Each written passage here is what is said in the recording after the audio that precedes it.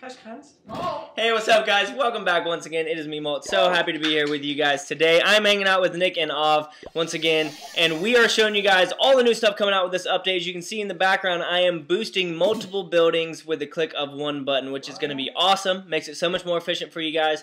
And during this season, it is only going to be one gym boost for all those things. You can see both of those barracks were boosted for 20 gems, so you could do it with the click of one button. It doesn't cost any extra to do multiple ones. Also, during maintenance breaks, the boost will pause so that you don't waste anything, so that's going to be great.